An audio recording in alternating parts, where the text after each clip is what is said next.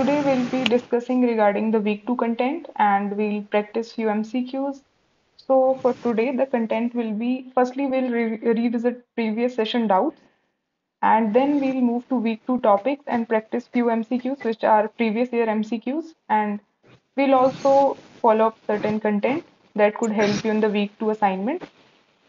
So firstly, in week 1, when I was dealing with you, then you asked me to provide you with the table in which there should be certain diseases and how they were being discovered, which methods were used, and what are the locations, what are the genes that are involved. So I have summarized few methods and few disease and which techniques were used and which scientists were involved in those discoveries. So here is a small list. I hope it will help you. So in the previous session, we talked about cystic fibrosis, for which the disease gene was CFTR, and it was located on the chromosome number 7. And it was discovered by the scientists Francis Collins and Lapchi Sui. And they used the methods linkage analysis and positional cloning. So in the previous session, the question was about the technique which they have used. So the answer was positional cloning. So similarly, there are other diseases as well, and the genes that are responsible, and which you can see, and you can also read about chromosomal locations and name of the scientist. And one thing I want to add that in certain diseases, there are more than 2 or 3 scientists that are involved. So for that, I've written various researchers because there are many, so we can't write them in the table. And along with this, there are discovery methods, and these are given in the order of the years. So you can see that how the techniques have advanced and how different diseases are now identified, which were previously not identified. So it will help you. And in the next table, I've also provided you with the abbreviations. So here the disease genes are provided in the small format, and here I've explained that what does that mean. So you can read it from here, that what are the different genes that are causing those diseases. And then here I have mentioned few 2, 3 lines about the techniques that are being used. So few of them we'll discuss here. So in this I have talked about electrophoresis and biochemical techniques. So these methods generally rely on separation of molecules based on their charge and size. So that is about the electrophoresis which the people use. And in the biochemical techniques also, so these techniques were generally used in the case of sickle cell anemia. So with the help of this technique, they have identified HBB, that is the gene that is hemoglobin subunit beta, which is associated with sickle cell anemia. So this was the method which they have used. So in this, what this method has helped them, that it allowed them to identify the abnormal hemoglobin patterns, which indicated that this gene is mutated during this disease. Similarly, there are some other assays such as enzyme assays in which we check for the activity of the enzyme. That means if earlier it was performing the similar function, that then now is it performing the same function or not? So for that we can compare between the normal person and the diseased person, and with that, by using the enzyme assays, we can identify the gene that is being now mutated or changed or lost its activity. So in this way, the Tay-Sachs disease was means the disease gene was identified for this disease. So the gene was hexoaminidase A enzyme, and it was detected through the help of enzyme assays, which indicated that there is certain mutation in this gene due to which it is now not able to perform its catalytic function. Then similarly, there is another test that is Knutson's two-hit hypothesis, and this method was also used for the identification of disease gene for retinoblastoma. So what does this hypothesis say? That both the copies of a specific gene must be mutated to develop a disease. So for example, if a single copy of the gene is mutated, then it will not cause the disease because other gene will substitute its expression.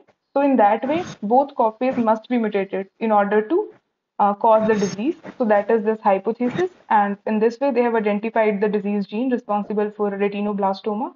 Similarly, linkage analysis also is a method in which we identify for the co-inheritance of genetic markers like a DNA sequence. So if two sequences lie closer to one another in the chromosome, then there are chances that they will be inherited together. So with the help of the linkage analysis, we can see that which gene is associated with the disease by looking the chromosomal distribution of the genes. Then we can perform restriction mapping, in which we have discussed earlier that there are different restriction endonucleases which identify certain recognition sequence and then they produce the cut. So they are very specific in their expression, means very specific in producing the cut. So by looking at the fragment length, we can see that if there is change in the length of the fragments, then it means there is some change in the recognition site. So with that, we can know that now this mutation might have caused the disease. So in this way, restriction mapping will also help you to identify the disease gene. Then comes positional cloning, which was used in the case of CFTR. So it helps you to identify the means identification of the chromosomal region that is linked to the disease, and it involves the linkage analysis and other methods in which you narrow down the specific gene that is responsible for the disease. Because you have the information of the entire chromosome that is responsible for certain disease, then you narrow down the genes that are present in that region, and then you identify that this particular gene is now related to this disease. Then comes DNA sequencing. So with the help of DNA sequencing, you can also identify the sequence directly, and you can see that which nucleotides have changed now. So it is the straightforward method. And with this, you can compare the mutations and variations that have occurred in the sequence of the DNA. Then comes development of CRISPR-Cas9 editing technology. So about this, you have read in the week 2. So this is also a method of gene editing in which it has specific components due to which it identify the target DNA and it modify the specific DNA sequences. So its main principle is to use its guide RNA. So this CRISPR and the Cas9. So these two means one is the guide RNA and another one is the Cas9 enzyme, which are involved in the precise targeting and modifying the DNA sequence. And this we'll discuss in the later section, so don't worry. Then there are certain studies on the genetic risk factors. For example, in ApoE4's role as a genetic risk factor. So the principle is that to investigate how specific genetic variants influence the disease risk, progression, and related biological processes. So with the help of this, we can see that how this disease is increasing with means with the age or with time. So with that way, we can see the genetic risk factors for a particular disease. So these are certain studies that are being performed. Then comes exome sequencing. So when we sequence entire DNA, then that is known as high throughput DNA sequencing. That is for the entire genome. But when we specifically focus on the protein coding regions, then that is exome sequencing. And its principle is to identify the disease associated genetic variants by comparing the DNA of affected versus unaffected individuals. So, with that, you can compare and you can identify that where the change has occurred so that you can know that this particular region is involved with the disease. So, these are few methods which they have used. Now, let's move to the another doubt which were raised in the previous session. So, in that session, somebody was asking me about the activators and repressors, and they asked me about the binding site of these for the same gene. So when we say transcription factors, then there are certain transcription factors which are known as basal transcription factors. Means that are defined transcription factors that bind to the promoter region and then they send signal to the RNA polymerase to come to bind to this sequence, and then they take it to the initiation site and then the transcription will begin. So these are the basal transcription factors. But then other than basal transcription factors, there are certain other factors that are activators or repressors which bind to certain other regions which are known as control elements. And these control elements, they are different for the activator and repressor region. So activators are the proteins that binds to the enhancer sites. So those sites are known as enhancer sites because they are enhancing the expression of the gene, because they are leading to more and more transcription, because they are increasing the rate of transcription. So that's why these are known as enhancer sites, and activator proteins will be binding to those sites. And then comes the repressor proteins, which are performing the negative function to that of activator because now they are repressing this function, repressing this transcription. So they are binding to the silencer sequences. So the sequence, the name of the particular sequences or the regions are termed as enhancer or silencer because of the basis of the protein that is binding to them and what outcome it is generating. So that's why the name is enhancer or silencer. So this repressor protein is now binding to the silencer sequence and it is decreasing the rate of transcription because it is preventing the complex formation. So what ultimately they does is that when they bind to this particular region, then now they will change the conformation or they will perform certain things due to which now RNA polymerase will not be able to bind to this particular region. This it will not be able to recognize this RNA, I mean this basal transcription factor complex, and it will not be able to transcribe. So in this way, both of them work, but this binding is quite tissue specific because there are certain epigenetic factors or there could be hormones that could means mediate or they could means they could alter the binding of these factors that are activators or repressors. So this expression is quite, you can say it is not fixed. It could alter, it could vary. For example, in this I have shown that in skin cell, the basal transcription factors are binding and gene is transcribing at the moderate levels. But if you see in this liver cell nucleus, then you'll see that activator proteins are binding here and gene is transcribing at the high levels. So there are certain epigenetic factors or certain other factors that are being involved and which are allowing this activator protein to bind here. But if you see in the brain cell nucleus, then in this activator protein is not binding, but the repressor protein is now binding, and due to which the gene is transcribed at very low levels. So in this, it is not completely repressing this transcription, but it is slowing it down because it is changing some, you can say it could do the modification at the level of the structure, due to which now the binding will not be that much effective. So that's why the transcription rate has now reduced. So in this way, these binding sites are fixed, but they will bind or not, that is tissue specific because it is depending on the external factors. So I'll just take a follow up that are you guys able to follow? Okay, yeah. So they won't be asking you all these in the final exams. So if you'll be having any doubts, then you can give them in the chat if you're not able to unmute and say, and I'll address to your doubts in the end. Now let's move to the next slide.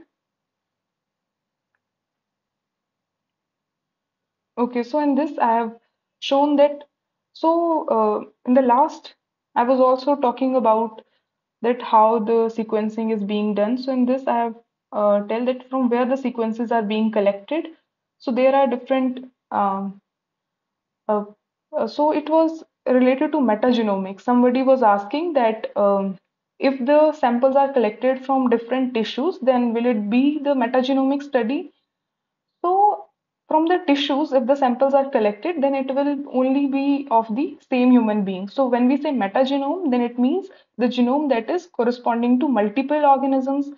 So if the individual is same, then it will not be the metagenomics. So instead of tissue, we can say that if the samples are collected from the fecal, blood, swab, urine, so that are the places where there are chances to find the microbiome. Because other than human, these are the places where you can find the other samples as well. For example, the microbiome samples. So from these places, if the samples are collected and the study is performed, then that will be known as metagenomic study. So what happens here is that from these samples, the sample is collected. Now they will contain DNA related to bacteria, fungi, viral host, depending on what kind of infection they have performed, or means there are certain microbiome which live with us in the symbiont association. So their genetic material will also be collected. Now DNA sequencing will be performed. There are different techniques that are used. For example, there are certain Illumina short read sequencing in which the short reads are being sequenced. Then there are certain long read sequencing methods such as nanopore or PEGBio. So they'll be sequencing the DNA that has been collected from these samples. Now what they'll do, they'll analyze it. So now this is the metagenomic sample. Then there will be short read sequencing and long read sequencing. And then they'll look for the marker based alignment and they'll create the entire sequence because you have obtained the short read. You have to assemble those read into a single genome sequence. So all those things are performed, assembly is performed, and then later on the comparisons are drawn that to which genome that sequence is more related to understand that which are the individuals or which are the microbes that are present in the sample. So in that way, ultimately, you got to know that which are the individuals that are present in the sample, and you'll be able to know that what are the infections that might occur due to that. So it has clinical applications. You can detect the infections, you can track the progress of outbreaks, and you can predict antimicrobial resistance. For example, there are certain diseases like TB, which has now generated resistance towards the drugs that were earlier provided. So these all studies can be performed with the help of these sample analysis or the metagenomic analysis, and you can predict the disease prognosis, that how the disease is being means progressing with the time. So all those studies can be performed by taking the samples and performing this metagenomic analysis. So in the why the samples are collected from these regions? Because these are the regions where there are chances that there will be low host DNA content and more will be the foreign DNA content. That's why these samples are used. And then there are other samples such as blood, body fluid swabs, and biopsy tissues. So these have higher host DNA content. So what happened here is that we need to separate that host DNA from the foreign DNA. So we need to use certain other methods.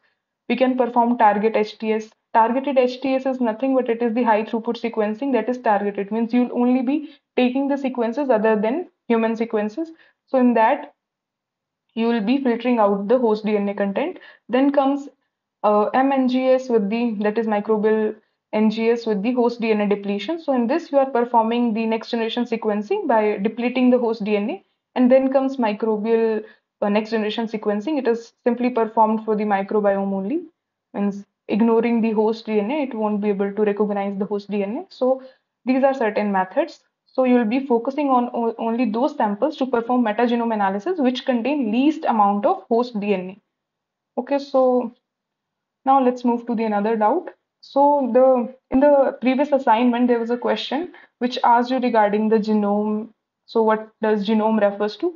So in my previous session when I was talking to you, so I described that what genome is present in humans. So generally human genome, when we say genome in human, so human contains there are three genome that are present in human. Generally nuclear genome, mitochondrial genome, and microbiome. So microbiome is the genome that is uh, present because of the symbiotic associated microbes that are present in our body. They are also releasing certain enzymes, proteins. So if we take sample from our body, then those genes will also be present.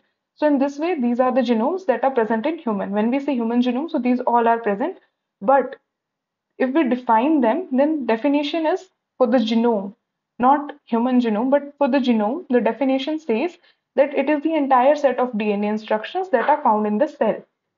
So if we talk about the cell, then in that, the DNA which is present, that will be regarded as genome.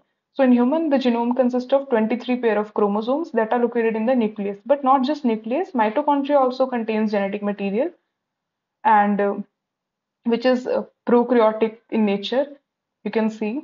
And then they say that genome contains all the information needed for an individual to develop the function. So in that question, the answer was all the chromosomal DNA that is present is considered as genome. So all the genetic content. So the answer was the genome is the nuclear genome, and the mitochondrial genome that is present is regarded as the genome and not the microbiome when we say the genome. But there are later studies which say that this definition of genome, which says that it contains all the information needed for an individual to develop and function, is not true. Because you can see there are various factors that affect this.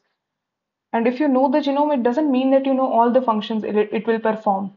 So certain studies I have included here. So there is a paper which says the three genetics, nuclear DNA, mitochondrial DNA, and gut microbiome of longevity in humans considered as metaorganisms. So in this paper, they have discussed that not just nuclear DNA is governing the entire human functions, but other genes such as mitochondrial DNA and gut microbiome, they also have important role to play. So we cannot say that genome is the only region or genome is the only thing that defines the functions, but there are other factors, and there are very little studies that have been performed related to microbiome, means the integration between the nuclear DNA and microbiome. So due to which this is lacking. But with the later with discoveries, I hope the definition of genome will change. Then there was another paper which say what is a genome. So in this paper, they have said that all of the information needed to build and maintain a cell or an organism is not the best definition to define the genome. While this definition is useful only in the context of online grocery for the public and by necessity and oversimplification, but if the genome is not complete set of DNA containing all the information needed to build and maintain the organism, then what it is? So in this paper, they have discussed that what could be a genome, what could be a proper definition for genome. And at last, they said that genomes are not the sole source of cellular information, but rather a more expensive archive of possible states that can be generated through interactions with internal and external factors. So they are saying that we can't say that genome is only the guiding factor, but there are certain other factors, internal and external agents that are affecting the genome. So this is all about the doubts that are about the previous session, and now I'll proceed with the MCQs of the week 2. So I'll be asking you and you have to answer. So it will be better if you could unmute and then answer because I won't be able to come back here and then see.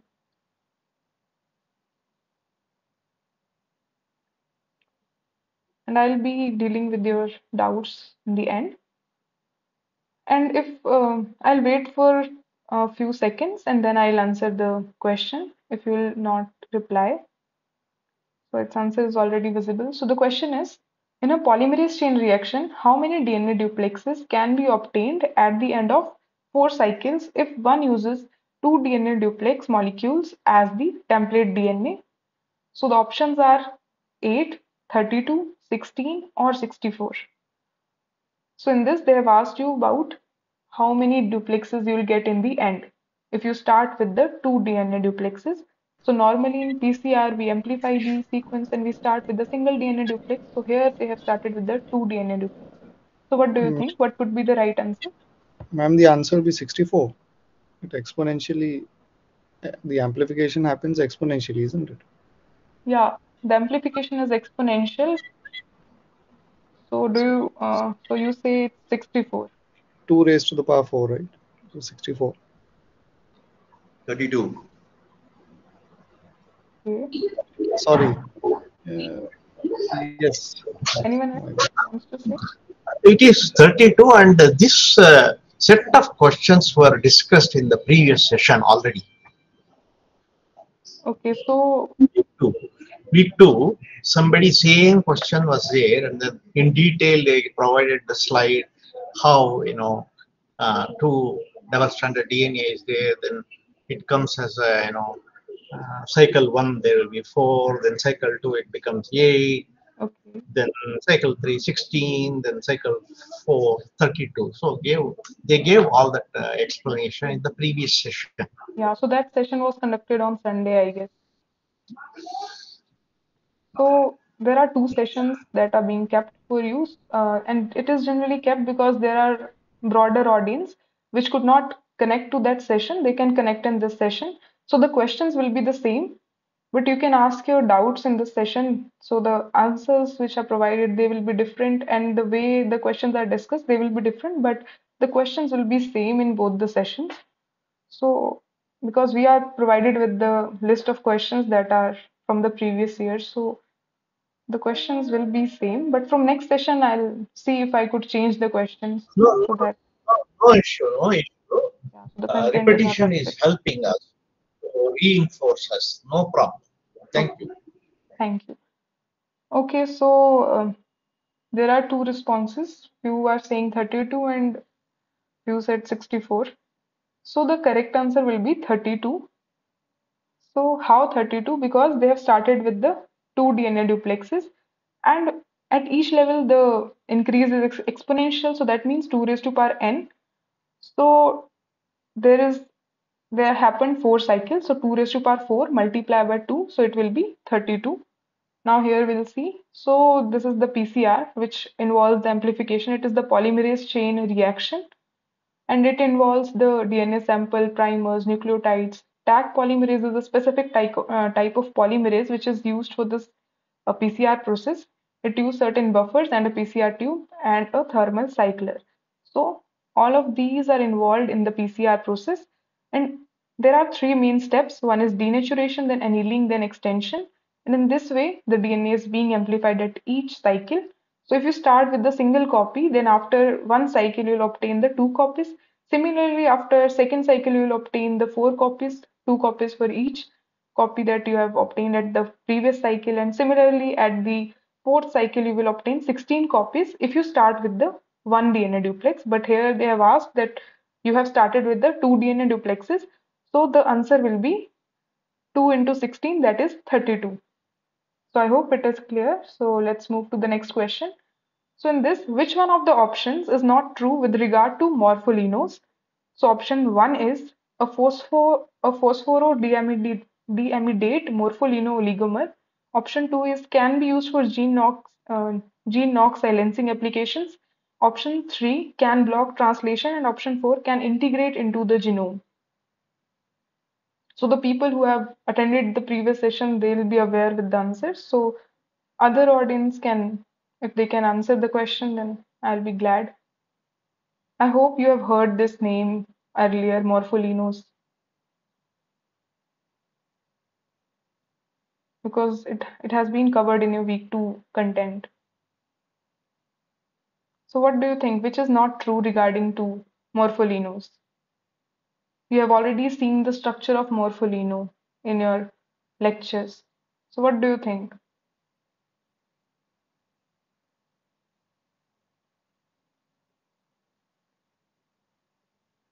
Okay, if there is no response, then I'll tell you the answer. So the correct answer will be can integrate into the genome. So the morpholinos, they do not integrate to genome. They are phosphorodiamidate morpholino oligomers, and they are used for the gene knock silencing applications. They can block translation, but they do not integrate into the genome. So let's see in detail that what are morpholinos and let's see. So this is the morpholino which I have shown in the yellow colored. So what is this?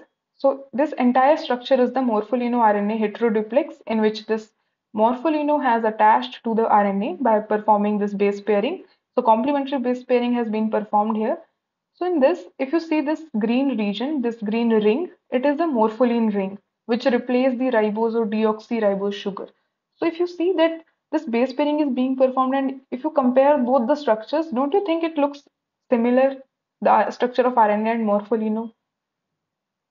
Because there is for example, in RNA or DNA, you see the phosphodiester linkages. Similarly, here is also this linkage is somewhat like phosphodiester linkage, but it is not phosphodiester because there are nitrogens involved. So this linkage is the phosphorodiamidate linkage. Rest this sugar molecule that is present in the nucleotide. So in this, there is a morpholine ring, and this morpholine ring is somewhat, it is related, means it is looking alike this ribose sugar that is present in this RNA. So in this way, due to the similarity, or you can say this is behaving like an analog. So it is behaving like a nucleotide analog, due to which the base pairing is occurring between the morpholino and the RNA. So this morpholino is now binding to RNA. So this RNA won't be able to further translate. And in this way, it is kind of silencing the RNA because it is not allowing it to express. So in this, I've provided you the information that these morpholino oligos, they were devised by James Somerton in 1985, and they were developed at the antivirals inclusives. And so in 1985, it was developed, and these were named because they were assembled from 4 different subunits. So first of all, morpholine ring is present, that's why they are known as morpholino, and oligos because they are combined from different subunits. That's why it got the name oligos.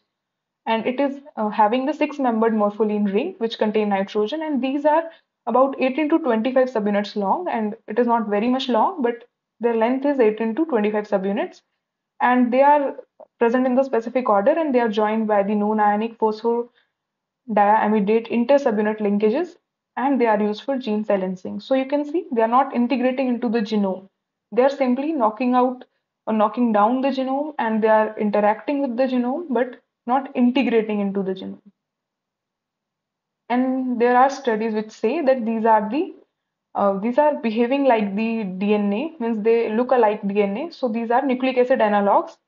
So nucleic acids are the building blocks of the DNA and RNA. Nucleic acid is made up of the nucleotide, means it is also known as nucleotide, which is made up of a sugar that is ribose or deoxyribose in the case of DNA. So here it is a deoxyribose sugar base, and there are 4 bases.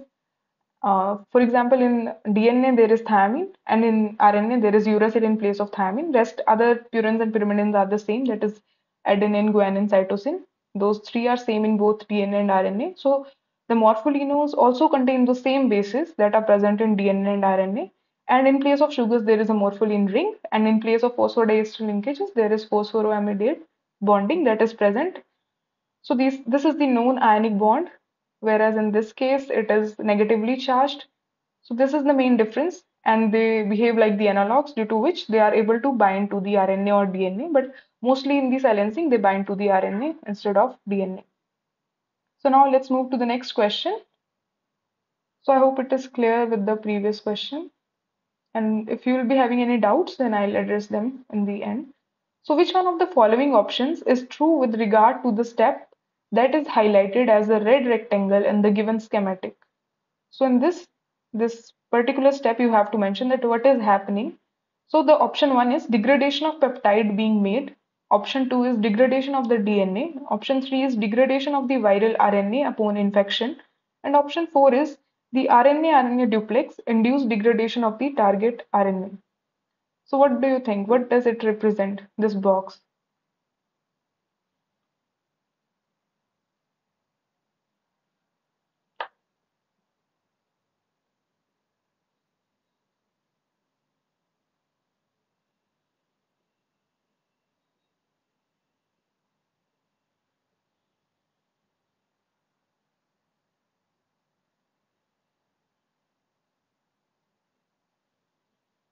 Okay, so if nobody want to answer, then I'll tell you. So this represents the RNA-RNA duplex induced degradation of the target RNA.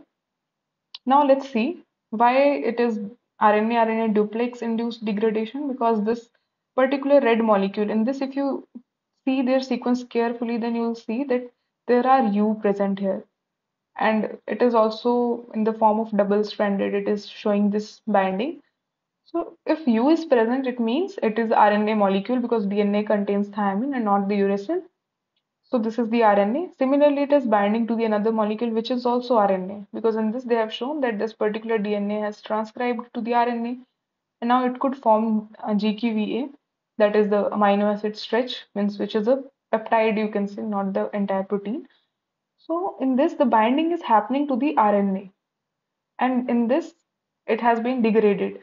So if this particular molecule is binding to RNA, then it is not degrading peptide, it is degrading this RNA.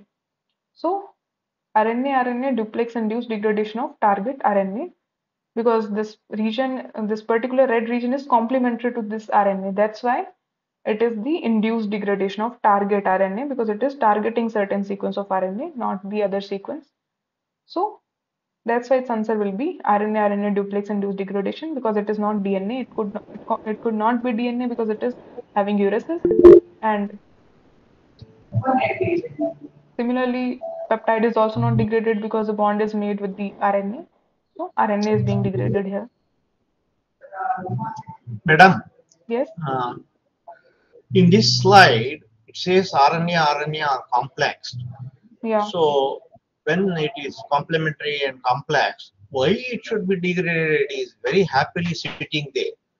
Why we should say it is degraded? It can be stable, more stable. It may not be, it may be inhibited for translation, but it will be sitting there just like that. Why we have to say it is degraded?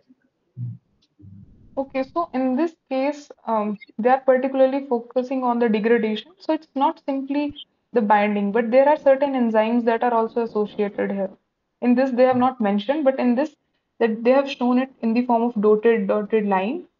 So in this, they are showing that it is damaged. So when we'll Now, read I the could see that red box, I could see, but I yeah. have to use a lens to see what is there inside. I don't see anything there. If it is degraded, it need not be ordered like that. It may be having a lot of C's, A's, U's, all those things scrambled around. Then I would have said it is degraded. But they have nicely put all those things exactly in one order. I was wondering what is going on with this picture. Uh, I accept the answer. That is not the Mhm. issue. Just looking at the picture, I am getting something else.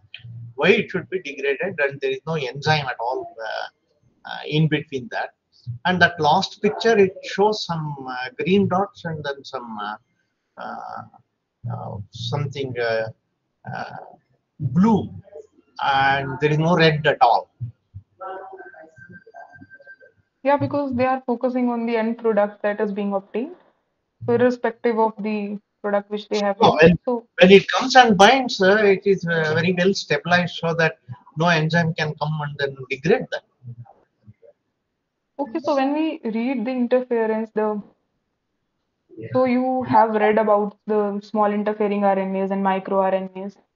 So It stops its translation. That's what I read. yeah, if I was they not stops knowing. their translation. Yeah. So similarly, there are certain other molecules which when binds to this, so they are very specific for the enzymes, and those enzymes they recognize these sequences and they degrade them. So degradation here in this, they have shown it in the form of dashes because firstly it is the RNA and the RNA, so they are not showing it in the form of the structure because this is very small stretch which is not adopting any kind of secondary structure, and they are showing the breaks because these nucleotides, means these units, these nucleotides are joined by certain bonds, which are phosphodiester linkages.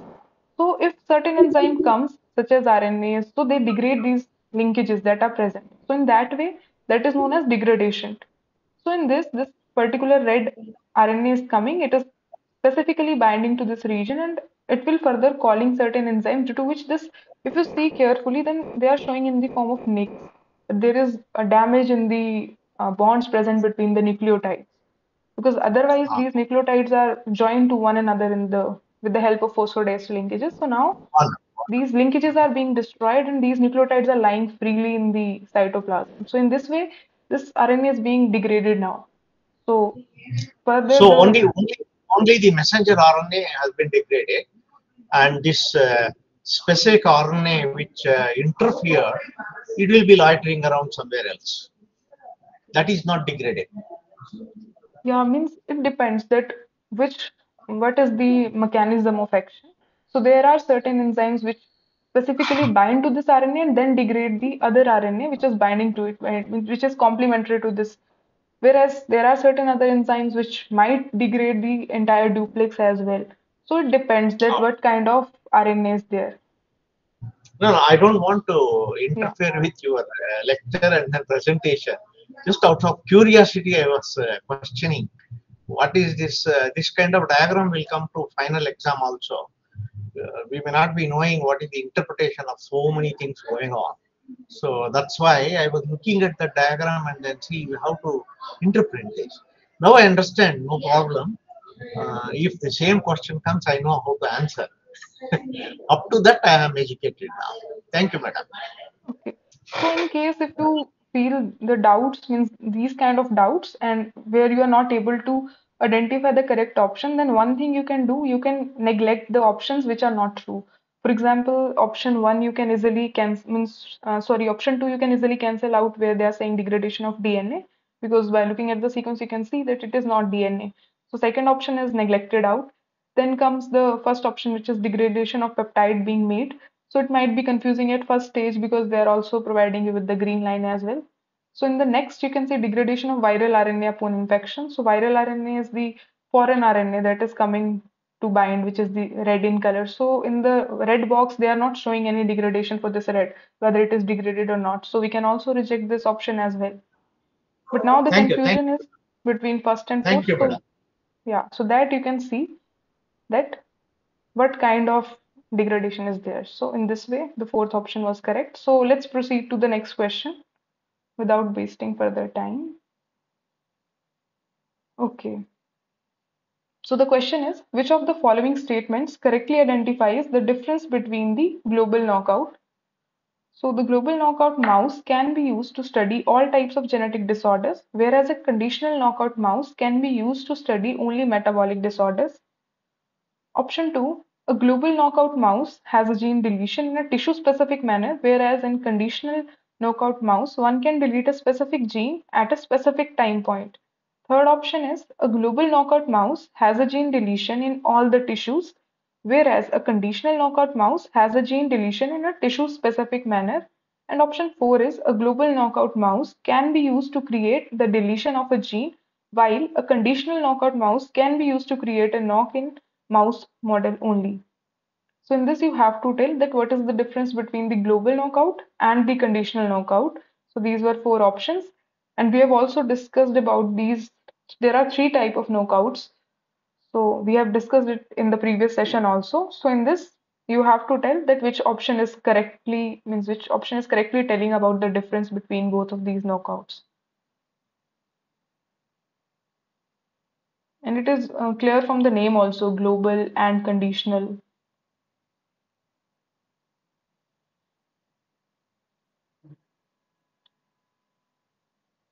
Okay, so if there is no response, then let's see what will be the correct answer. So the correct answer is option number 3, which is saying a global knockout mouse has a gene deletion in all the tissues, whereas a conditional knockout mouse has a gene deletion in a tissue-specific manner. So it is clear from the name only that global knockout. Global means entire. When we say global, it means for the complete. So if the deletion is performed in all the tissues, then it will be a global knockout mouse. Whereas if there are conditions, means conditional means there are certain conditions when this knockout is being performed. So when in certain tissues only deletion is performed and in other tissues that gene is properly translating, so that is known as conditional. Means there are certain conditions that are imposed. In certain conditions only the expression will be suppressed, whereas means in certain conditions the expression will be normal, whereas in other conditions the operation will be repressed, or you can say it is knocked down. So let's see the three types of knockouts first. So one is constitutive knockout mouse, or it is also known as global knockout. So global knockout means you are completely repressing the gene. You are knocking out the gene in all the tissues. You do not care that which tissue is being in which tissue the gene is being knocked out. You are knocking out the entire gene, means entire tissues where it is present. So this is global knockout. Whereas there is tissue specific knockout, which is known as conditional knockout, in which in the rest of the body the gene is functional, whereas in specific tissues it is knocked down conditionally. And for that we have read about uh, the means LOXP sites that are being present between One the second. region, between the target region. So I didn't catch these that. are the Could you try conditional again? okay, sorry. So those are the conditional knockouts. And then comes inducible knockout mouse. So the inducible knockout mouse are the mouse in which whenever you induce, so it depends that at which time you want to induce the knockdown. So it is means when you provide the inducer, then the gene of interest will be, it will not be expressed, whereas if there is no inducer, then it will be functional. So there are three types of knockouts, and I hope now it is clear that what is the difference between the global and the conditional. Now let's see the next question. So the question is the Excuse me, genetic, madam. yes, In the previous question, in the previous slide, yeah. inducible knockout mouse, when you say if you give a particular tissue that inducer, you can make that knockout only in the tissue or it will become global. So In inducer, other words, in yeah. other words, I have an inducer, maybe UV light or maybe laser light in certain tissue. If I just shine, then there may be some internal mechanism to activate to knock out, and automatically that area only it will have that one. Or there may be some chemical or maybe siRNA or whatever it is. If Yeah. we inject, then it will be globally making that inducible knockout mouse to be knocked out. So I was little interested in knowing what is meant by inducible knockout, whether it can be tissue specific or it has to be global. Okay, so inducible means you are providing with certain inducer and it's in your hand when you are providing it to which tissue you are providing. So if you are providing it to specific tissue only and not to other tissues, then it will become tissue specific knockout. And if you will provide it to the all the tissues, then it will become global knockout, because the principle here is that if inducer is present, then only this gene of interest will be knocked out. It will not be able to express. So it depends on you that when to which place you are providing this inducer and at what time you are providing, because generally it is used because it is used when you have to take the time, means at particular time you have to take the readings. So for Okay, that, you can't thank use you. tissue specific because for in the tissue specific case, it will be for the entire tissue, it will be repressed. But in inducible, you can also perform at the different time scales.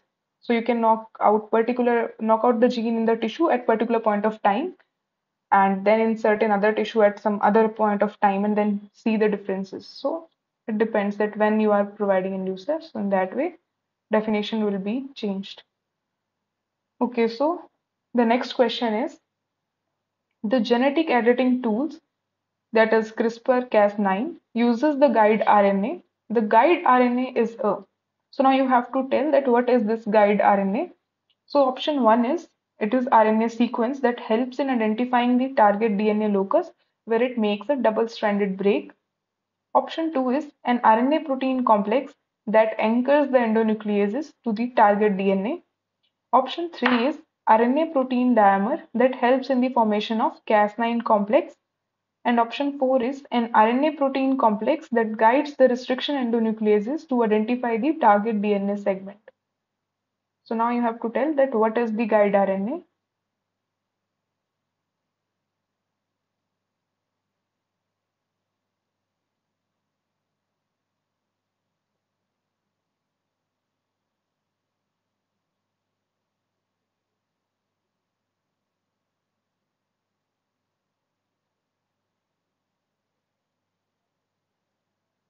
Okay, so I think for today's session, nobody is responding by unmuting their mics.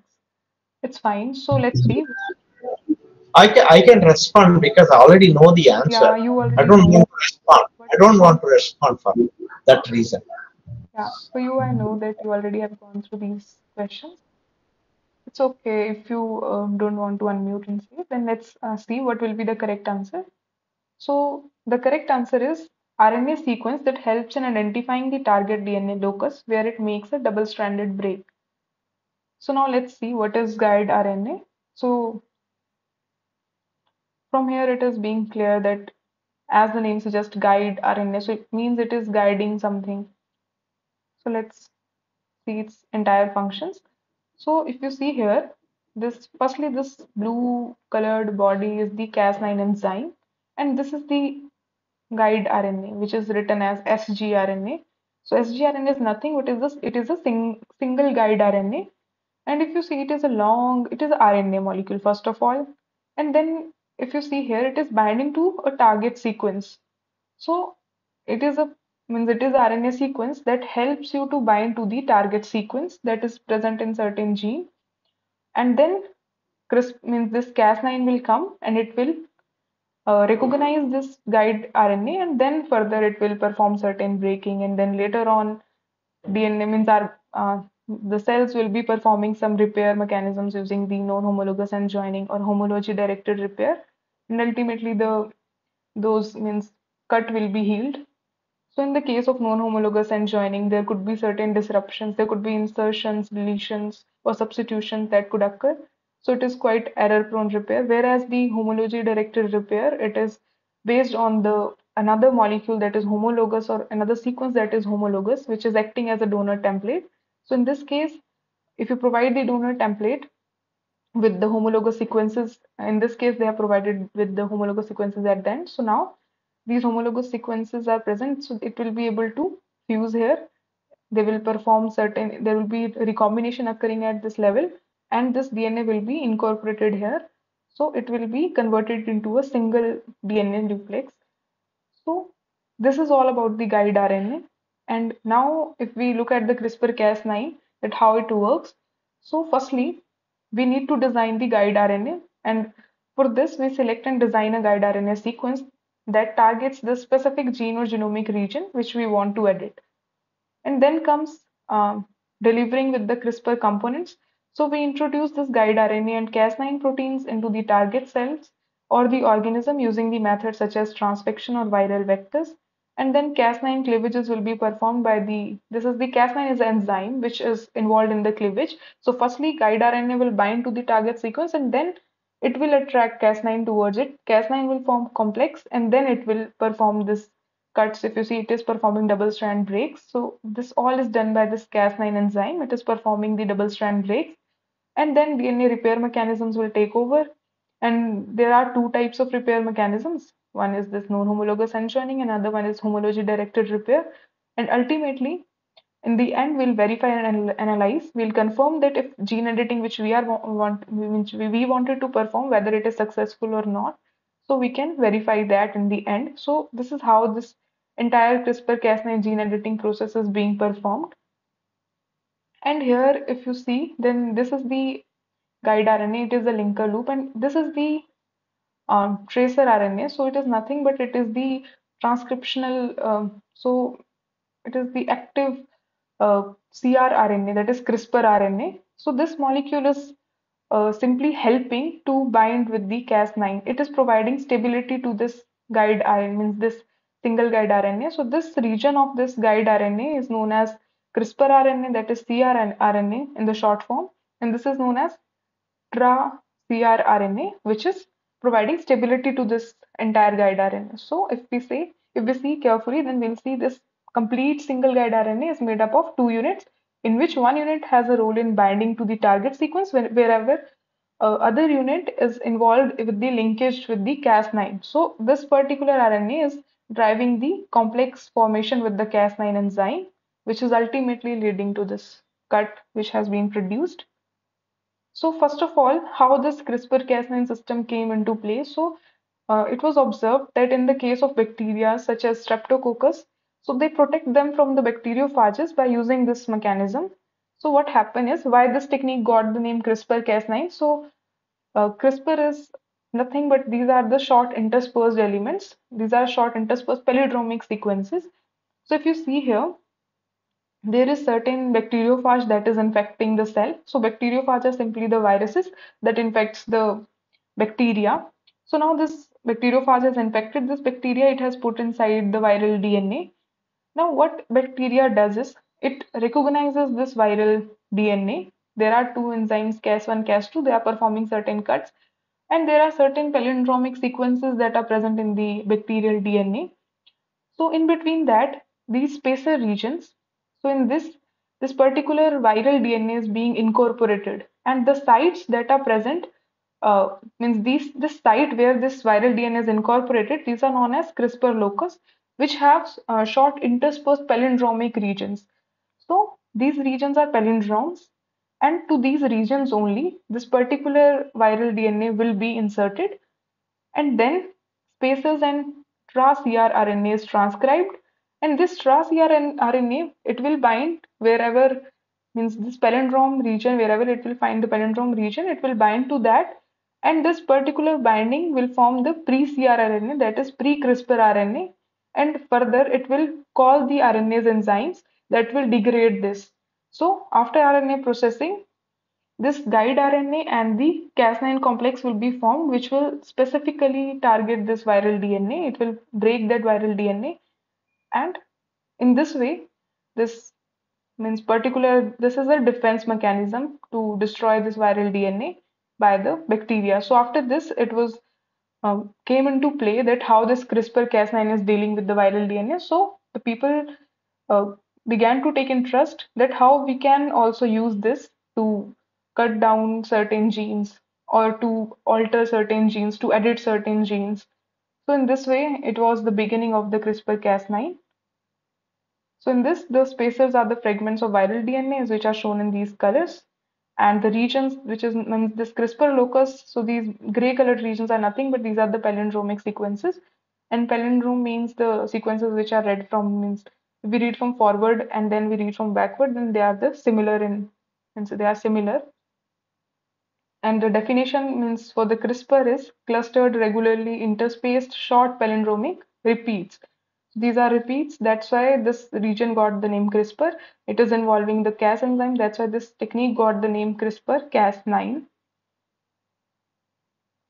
Now there are different means this CRISPR-Cas9 is also used for certain treatments nowadays. So in human, because in other models it has been used and it has been successfully known that it is able to edit the genes, whereas in case of human disease, it has been used in the sickle cell anemia, where it is used for the correction of mutations in the patient-derived cells. So it is at the level of preclinical studies where it has shown promising results. but still clinical trials are means they are going on to means completely verify the results. Then came beta thalassemia. So for that also, they have used CRISPR-Cas9 for the gene corrections, and it is also at the level of preclinical studies. And early phase clinical trials have been explored, and they said that the results are feasible. Then for cystic fibrosis also, research is going on to correcting the underlying genetic mutations, and it is also at the level of preclinical studies, and clinical trials are at the early stages. Then Duchenne muscular dystrophy, for that also, for correcting the gene dystrophin, this CRISPR-Cas9 technique is being used, and it has shown good results at the preclinical levels, whereas early phase clinical trials have been commenced, not started yet. Then Leber congenital amaurosis, so it is a form of inherited blindness. For this also, CRISPR-Cas9 was being used to correct specific mutation in the eye, and early phase clinical trials are being going on. So it has also shown potential in improving the vision in certain patients, but further research is still going on. So this CRISPR-Cas9 is majorly used for edit the gene, and we'll also see in the end that how different gene manipulation techniques are being developed and how these are helping us, and what other things we can do with the help of these gene manipulation techniques or gene editing techniques, because these are not just knocking down the expression of the gene, but they're also altering the sequence. So we'll see all those things in the end. But for here, now I hope you are clear that what is the guide RNA and what role it is playing. So let's move to the next question. So the question is, which one of the following options is a true statement for the homologous recombination process? So now in this you have to tell that what is true about homologous recombination process. So option 1 is, it is a type of genetic recombination in which nucleotide sequences are exchanged between two similar or identical molecules of DNA. Option 2 is, it occurs during the formation of the egg and sperm cells. Option 3 is, it mostly occurs between the homologous chromosomes bearing distinct markers surrounding the exchange region. And option 4 is, all of the above or all of these. So what do you think? What would be the correct statement for the homologous recombination? I hope you are clear with the term recombination.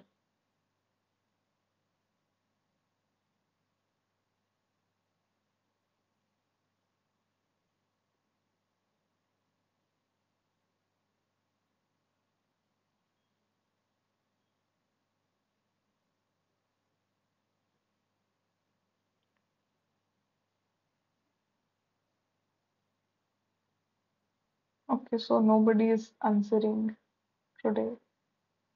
Okay, so now let's see what will be the correct answer for this. So the answer is all of these. So if we say homologous recombination, then it means that it is the kind of genetic recombination which is occurring within the nucleotide sequences between the two similar or identical molecules of DNA, because it is homologous. Homologous means similar. So it occurs during the formation of egg and sperm cells, and it mostly occurs between the homologous chromosomes, which may bear distinct markers surrounding the exchange regions. It is not always that will always have distinct markers. The means markers could be same as well, but mostly they are distinct. Now let's see in detail that what is homologous recombination. So in this I have provided you a very detailed view. So you do not need to remember all the genes. It is just for your reference. So first of all, this homologous recombination is a method which our cells use to repair the DNA when there is certain breaks due to ionizing radiations. But not just this, the recombination is also occurring at the level of the formation of egg or sperm cells also. So that process is also recombination to generate certain recombinants or certain new variations. So that is also the role of this recombination. But other than that, it has role in the repair also. So if there is double strand breaks, then there are certain enzymes which comes into play, and they could choose homologous and non-homologous and joining one method among them. So in the case of homologous recombination, there is a requirement for the another homologous sequence or the homologous chromosome that should have the identical sequence to that of the sequence which we have means which has undergone the damage. So these enzymes further recognize those sequences, so it will degrade one of the sequence, and for the another sequence it will generate the overhangs, and then it will compare it, means there will be the comparisons between this homologous sequence and the sequence which have undergone the break. So wherever there will be the complementarity will be present, so in that case homology is searched and strand invasion is being performed, in which the strand of this damaged is being invaded to the new or you can say the homologous chromosome that is present. So to that it is invading, and now the DNA polymerase will come and they will extend this region. So extension will be performed. So this is known as synthesis, in which the nucleotides are synthesized after the invasion. And then after synthesis, the heteroduplex extension will be performed. So this particular strand will be now extended. So now both of the duplexes are being synthesized. Now we have to separate both the duplexes. So for that, in the case of dissolution and then resolution, those two steps will be performed, in which this particular two duplexes will be separated. Or this step is also, you can say it is also known as the branch shifting. So there is the holiday junction. There is a term which is known as holiday junction. So that is nothing but when this particular, if you say this, where this crossover has been performed, when this is directing in the four different direction, that is known as the holiday junction. So after this holiday junction is being performed, then after that there is the resolution step which comes and which separates those two duplexes from one another. So now you obtain one duplex that is non-crossover and the another duplex that is having this crossover section also in it. So in this way, the homologous recombination works. And these are two steps. So I provided you with the detailed step if you want to read. And I don't know, it means these are not involved in your syllabus, so don't worry. You need not to go into the detail. And now let's also look into the another kind of repair, that is non-homologous end joining other than this homologous repair. So in this case, you do not require any complementary or homologous DNA sequence. Instead, you simply ligate these two, means this cut, you ligate this cut. So for that, you use certain other enzymes, and then this particular break is being processed. It is ligated. In certain cases, certain enzymes could also break this double-stranded DNA further, due to which there will be deletion of certain nucleotides. And then there, if you provide with the certain nucleotides, certain enzymes, then it could also incorporate new nucleotides. Then there could be insertion, and then there are also certain enzymes which perform the substitution, that if particular nucleotide was present then it could be substituted as well. So in NHEJ, means that is non-homologous end joining, you do not need any complementary or homologous sequence, and you simply ligate the damaged strands, and there could be three outcomes: insertions, insertions, deletions, and substitutions. Whereas in homologous repair, you are completely synthesizing the stretch. You are not losing anything. For example, if there is certain cut, then you are also introducing certain gene or certain region in between that, because you are taking the help of the homologous DNA sequence. And in this, I have shown that when this recombination is performed at the level of, means in the cells also it is being performed. When we have read that in the sperms or eggs, it is also performed. So here, if you see, there is the two copies of chromosome that is present in the cell. One is paternal and one is maternal. And this after, means S phase, the DNA is being replicated. Now meiotic recombination will happen. So the cell will enter into the division phase, in which there will be prophase. So in the prophase, there is particular pachytene stage where this crossing over happens, and this crossing over results in the recombinants.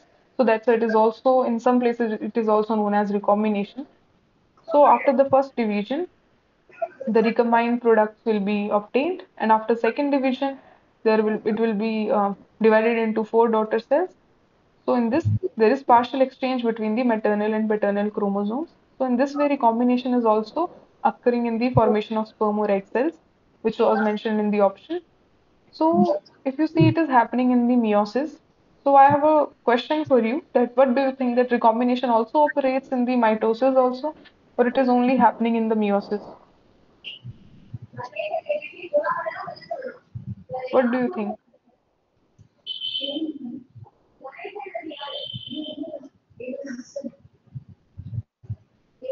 Does anyone want to answer? Okay. So this recombination, it is mostly means it is only happening in the case of meiosis. It is not observed in the case of mitosis, because mitosis is the equational division, and this recombination leads to the offspring which have a different kind of products or different offspring. There is change in the partial change in the chromosomal content, but in mitosis there is no such change. So recombination is not observed in the mitosis, and it is mainly observed in the meiosis. So there is another confusion. Most people confuse between recombination and crossing over because these terms are used interchangeably. So when we say recombination, then it is the production of different combination of alleles in the offspring. Whereas when we say crossing over in the during the cell division, so it is the exchange of the genetic material between the non-sister chromatids. So in this statement, they are almost similar, that they are leading to certain change among the two units. So crossing over leads to genetic recombination. So the product of crossing over is the recombination, and how the crossing over is being performed. So there are synapses that are being performed, that are being produced during the cell division. So synapses is nothing but the two non-sister chromatids, they means come over one another and they form a region which is known as chiasmata. So that is the site where crossing over is happening, that is known as synapses. So the recombination is producing the genetic variation among the offsprings and work as a repair mechanism for double strand breaks during the meiosis, whereas this crossing over is only occurring at the specific sites that are known as chiasmata, and it is exerting and it exerts to the genetic recombination between the chromosomes. So it is simply for the exchanging of the segments, and means the crossing over is not always leading to generation of recombinants. Crossing over can also happen, but no recombinants could be generated, or unequal crossing over could also be happening. So this is a little difference between recombination and crossing over. So recombination is a bigger term and crossing over is Here's a what I found. shorter term. So now let's see the mechanism of crossing over. So in the prophase 1 it happens, and specifically in the Pachytene stage of the prophase 1. So these are the known sister chromatids, and it form tetrads where the two homologous chromosomes are lying closer to one another. Now the chiasma is a site where the crossing over has to happen. So in this way they are coming over one another.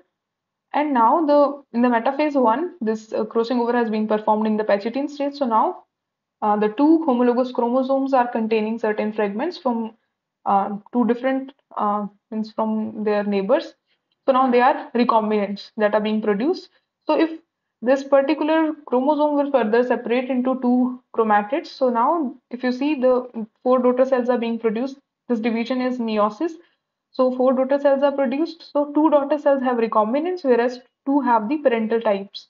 So in this way, the two have the means two are not undergoing crossing over, whereas two have undergone crossing over. So in this way, the result is recombination of the means the recombination is the uh, result that is generated after crossing over, and crossing over is only occurring at the chiasma where that site means where the synapses is being performed, whereas recombination can occur anywhere. It is not specifically happening at the synapses or the chiasma site. So that is also one of the point. Whereas crossing over is happening to change the segments between two chromosomes, whereas recombination can happen to generate new functions as well as to means repair the DNA or the damage that happened in DNA to repair that. So this is the difference between both of them. Now let's move to the next question. So the question is, which one of the following most appropriately describes the classical central dogma of biology? So now you have to tell that which one of them is correct about central dogma of biology. So option 1 is protein, RNA, DNA, then RNA to protein to DNA, then DNA to RNA to protein, and then DNA to protein to mRNA. So in this, there is greater than arrows represents the means directionality of the flows, that from where the information is flowing, because central dogma is nothing but it tells you the flow of information that is universally accepted. So you have to tell that which among the four options would be correct, which correctly defines the central dogma of biology.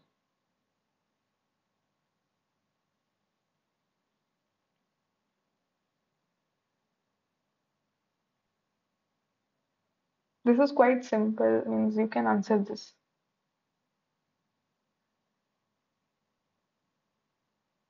Let me check if, okay.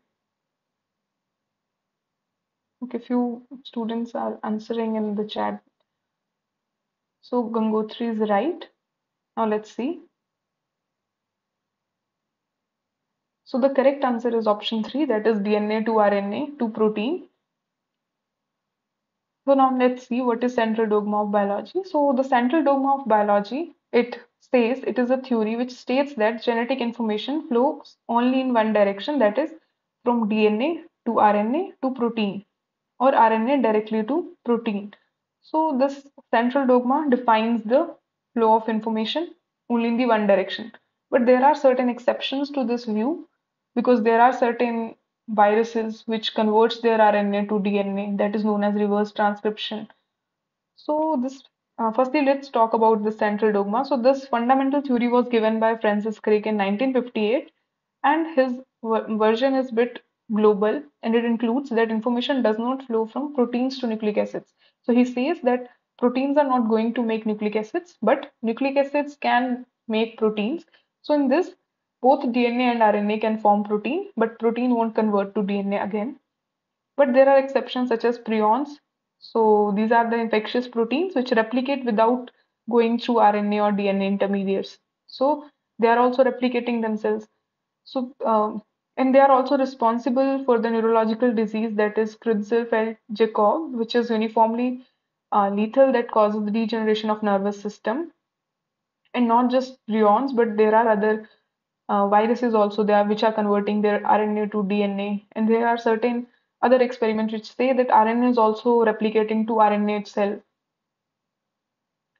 So now if you see here, so what the central dogma say, that DNA can replicate to form DNA using the polymerase, DNA polymerase. So the arrows which are represented in this orange color, they are the normal arrows which says that usually this process is being observed, whereas the arrows which are shown in green, which shows the unusual processes, which are the exceptions to the central dogma.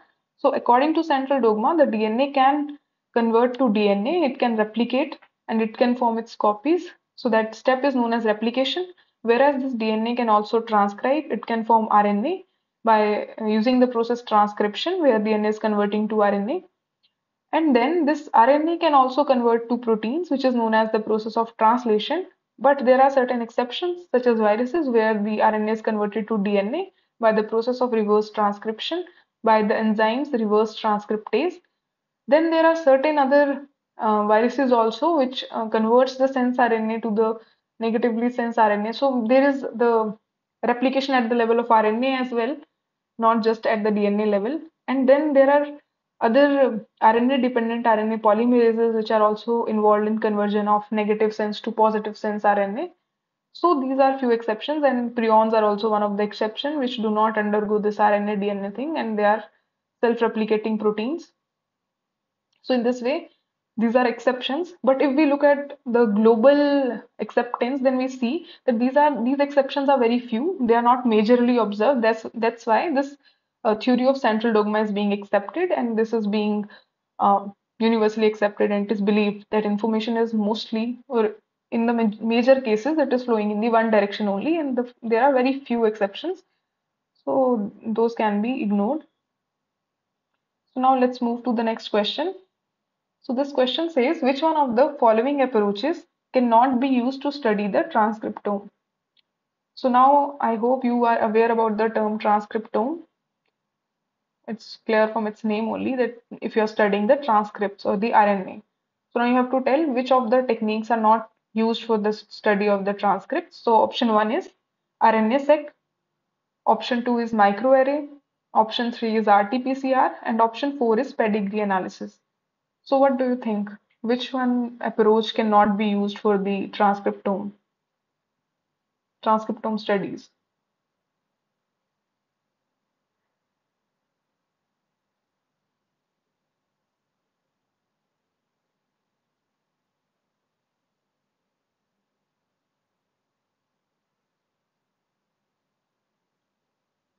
Okay,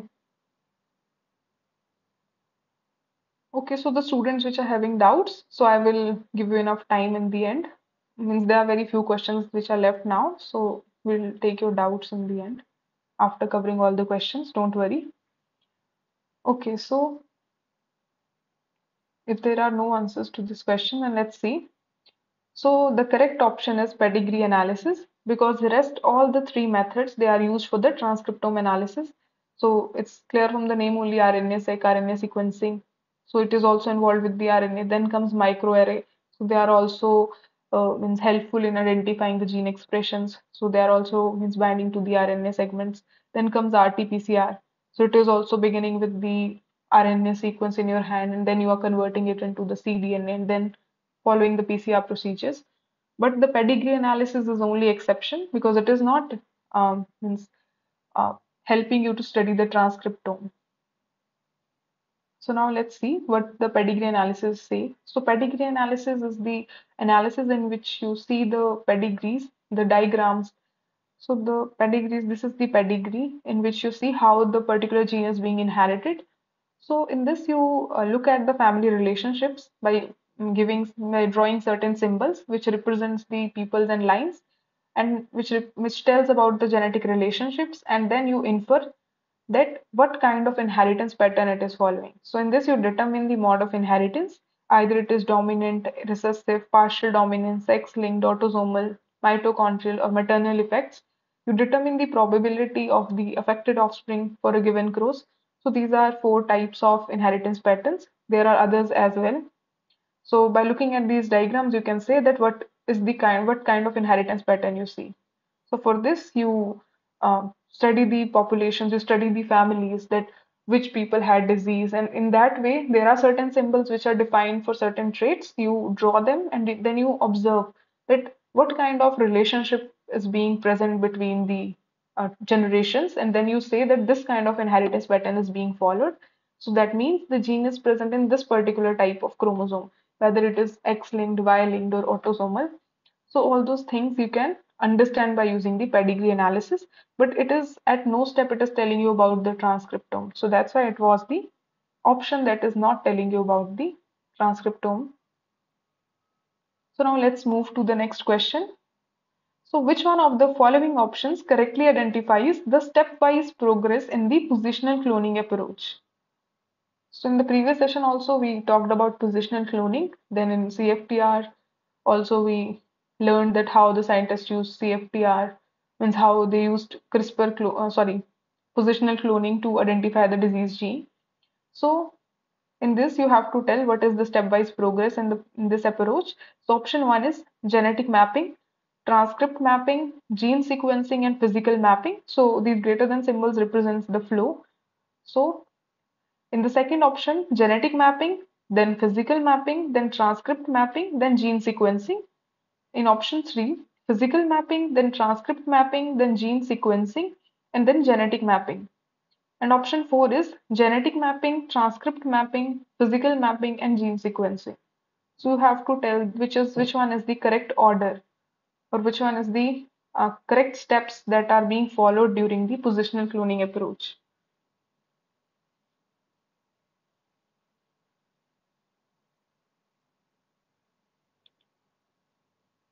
Okay, then let's see the answer.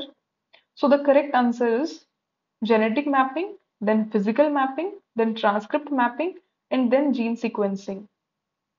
So in positional cloning, you look for the means you check that where that gene could be present, and then you go at the level of sequence. So you proceed with the mapping the gene and then physically mapping it, and then later on and means entering the gene sequencing phase. So let's see. So in this pedigree analysis, that will help you to map the gene, that what kind of inheritance pattern it follows. Either it is present on the X chromosome, Y chromosome, or the autosomes. So in that way, you will be able to know the map means the location of the gene. Then you will perform physical mapping, which will tell you the exact location of the particular gene, that at which chromosome it is present. And then you can also go for the transcript mapping. And after transcript mapping, you can be doing the gene sequencing, because now you have obtained the exact means you have now shortened the set because you had the longer chromosome. Firstly, you had the information of the entire chromosome, that this particular chromosome is involved. Then in the physical mapping, you have also undergone to the location level in the chromosome, that at which sites that particular gene could be present. Then in transcript mapping, you have limited that entire set at the to the gene level. And after that gene level information you have obtained, then you go for the sequencing so that you can compare that gene sequence with the normal person. So in this way, or the normal or wild type sequence. So in this way, the positional cloning works. It tells you about the mutations or variations that have occurred in particular sequence by beginning with the phenotype and moving on to the genotype. Then comes the next question. Okay, so its answer is already visible. So the question is, genetic manipulations in mouse models can help us to understand. Option 1 is redundant gene functions. Option 2 is gene mutations that are embryonic lethal. Option 3 is disease pathology. And option 4 is all of these. So genetic manipulations in mouse models. So these are the modifications that are performed at the level of genes. So what can we understand from these? So the correct option is the all of these. And why all of these? Because first is redundant gene functions. So when we perform the knockdown constructs, all those constructs, so they help us to know the redundant gene functions, because for example there are two genes which are performing the which are generating the same protein and which are showing certain phenotype. So now if you knock down one gene, but if you still observe the phenotype, so that means there is certain other gene that is also present and which is leading to the generation of the phenotype. So in that case, that is known as redundant gene functions. So that you can know with the help of genetic manipulations in the mouse model. Then gene mutations that are embryonic lethal. So there are certain mutations which are lethal. So in that case, if you knock down that gene in all the tissues, then that embryo will die. It will not survive. So those mutations also you can study in the case of mouse models, because you cannot apply it to the human models. So in the mouse models, you can also see that if the embryo is dying, so those mutations are embryonically lethal. They can also be observed by using the mouse models. Then you can also see the disease pathology, that if particular gene is involved in certain expression of certain protein, if that gene is knocked out, so it is leading to certain disease.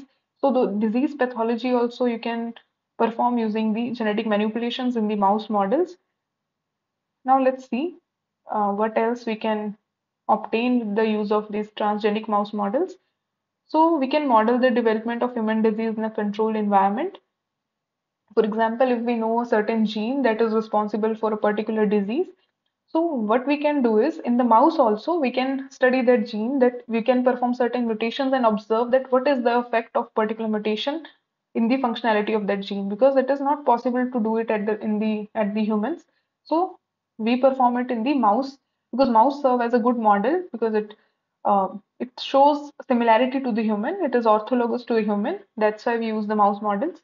Then we can also test possible new drug treatments and get faster results in the mouse. We can also target means we can also target means specifically target the genes to study. We can also replicate specific characteristics, symptoms, or pathology of the disease.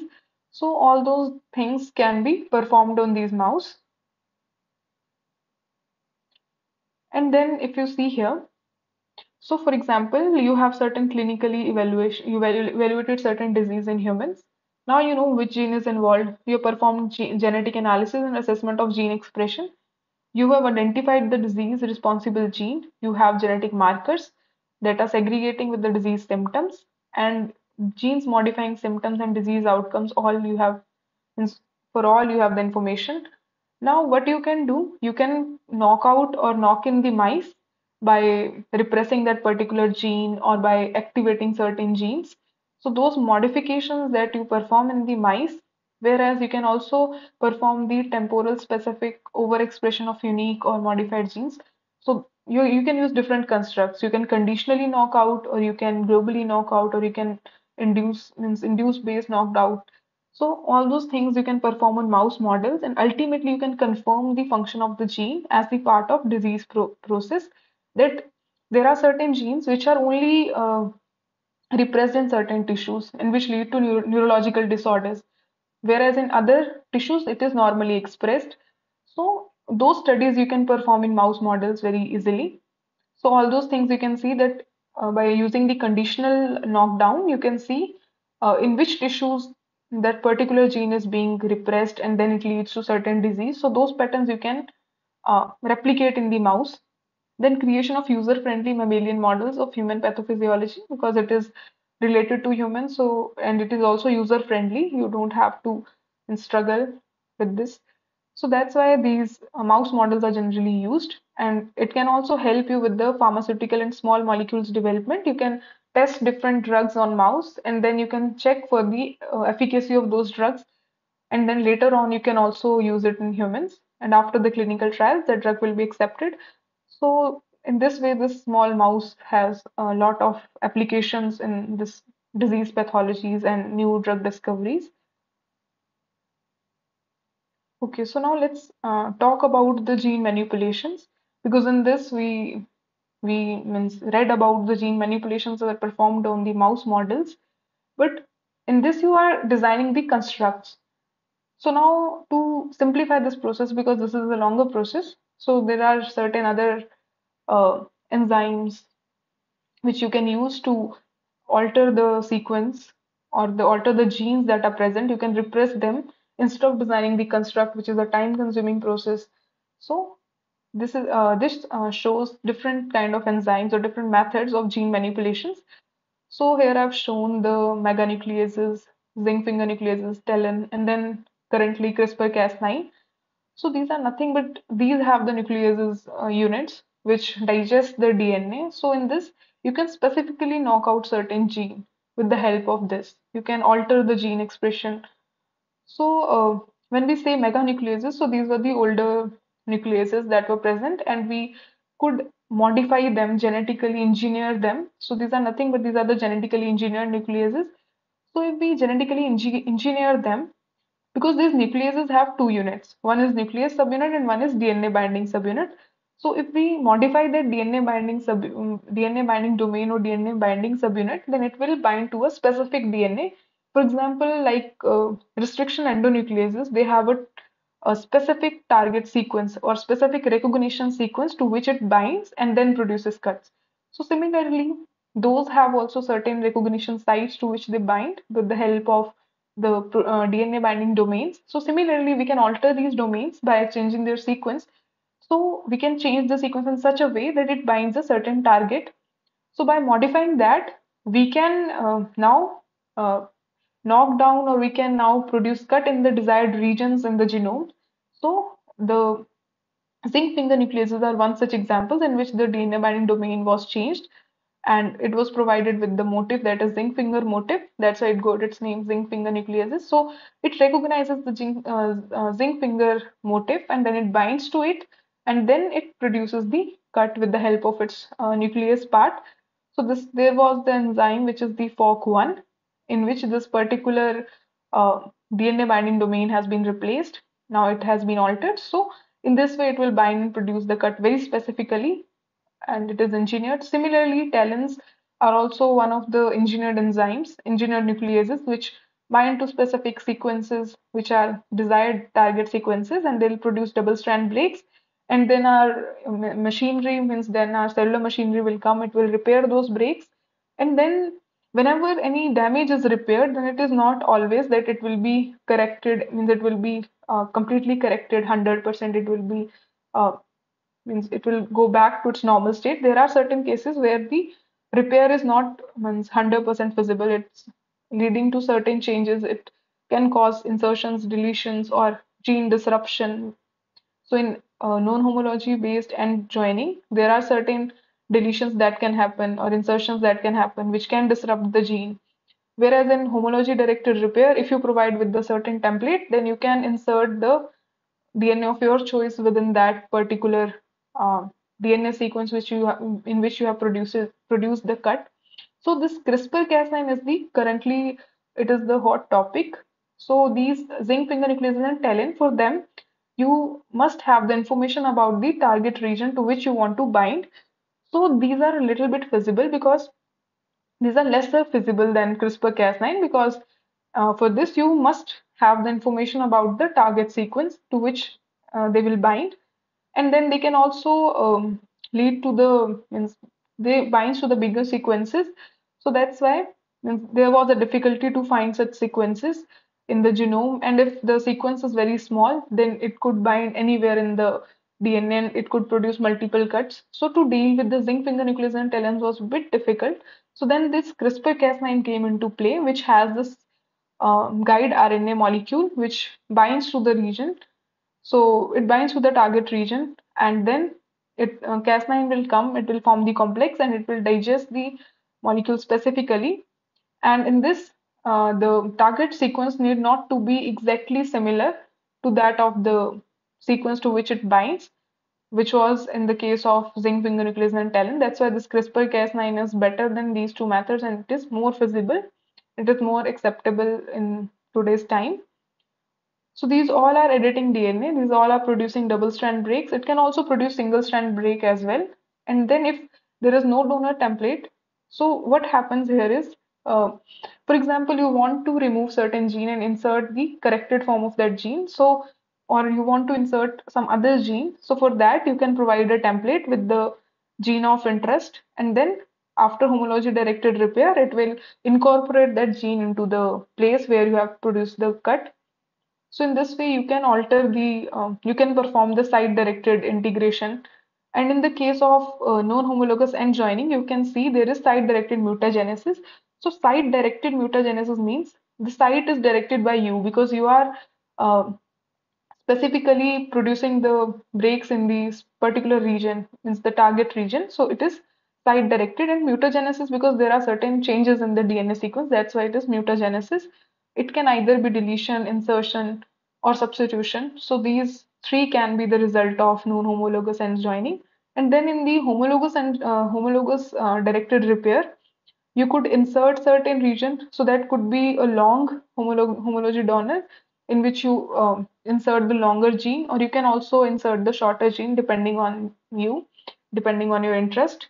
So it is site directed integration. So you are means at particular site you are directing some complementary gene or some new gene. So that is site directed integration. So these two things you can perform by using these methods for gene editing. And in this, this is the elaborated thing with how this ZFN, it is producing the double strand breaks. It is binding to two different DNA, means two individual uh, strands of the DNA duplex. And in this way, talon is also producing double strand breaks. And here I've shown the CRISPR-Cas9 mechanism where the guide RNA is binding to the gene of interest to the target DNA, and the Cas9 is coming, and then it is producing the double strand breaks, and ultimately repair mechanism are working. So we can reprogram the gene, and it can be used for the farm animals if we want to produce or if we want to increase certain yield. So in that case, we can provide more genes, because if we provide more genes, then it will express more protein. So in that way, we can increase the production of certain proteins. Whereas we can also use it in the embryos or in the immunopluritant stem cells or in the stem cells or to improve the crops. So all those things can be performed by the manipulating the genes by using these three methods. And how does this CRISPR-Cas9 works? So we have already discussed that it was firstly it was observed in the bacteria that they were using it for their defense mechanisms, and it was having the Cas9 enzyme which is using this guide RNA to specifically identify the target gene and then binding to it. Then this guide RNA is forming complex with Cas9, and this Cas9 is having the nuclease activity by which it is producing the double strand breaks, and these there are these PAM sequences in which this particular cut means it defines that after certain regions upstream, the cut will be produced. So the target sequence cut off, and then you can insert desired DNA depending on your need, or means if you want to insert some gene or whether you do not want to insert. So it depends on you. You can provide with the desired DNA sequence along with the complementary region, means along with the homologous region, so that it can undergo homology dependent repair. So in that way, you can incorporate certain region, and you can also remove the unwanted gene and insert the desired sequence.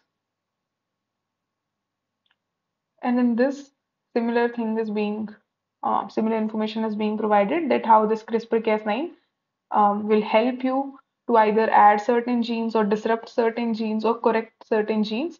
And these are the samples, or these are the cells which for which you can use this CRISPR-Cas9 method. And then it was also, checked in the mice models, and they were checked that whether this CRISPR-Cas9 editing is helpful or not. So firstly, you can apply it to the mice models, you can analyze it, and then you can use it for the human models as well.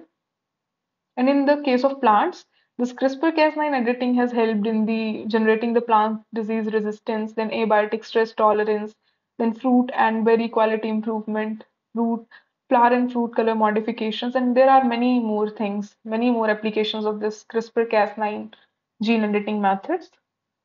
But there are certain challenges. So it provides us various opportunities such as targeted medicines, biofuels, disease-resistant crops, new industrial products. So all those things we can obtain by manipulating the genes, modifying the genes.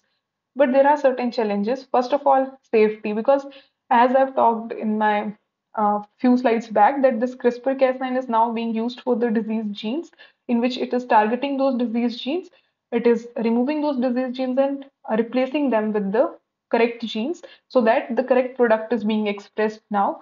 But those all things are in the clinical trial phase. So we do not know that at the later stage will it be means will it be stable or means maybe it could lead to some other problems because you are doing it by you are editing it some you're going against the nature, so its safety, you do not know. It's a big challenge.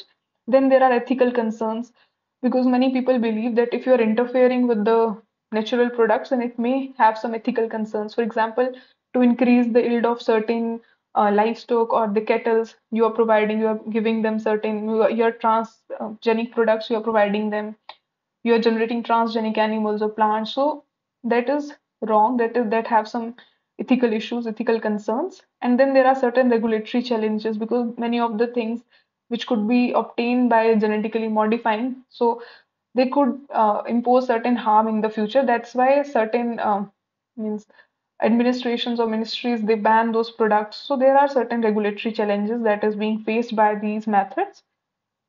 So this is all about today's session. Now I'll be taking your doubts if you have regarding the week 2 content or about these slides.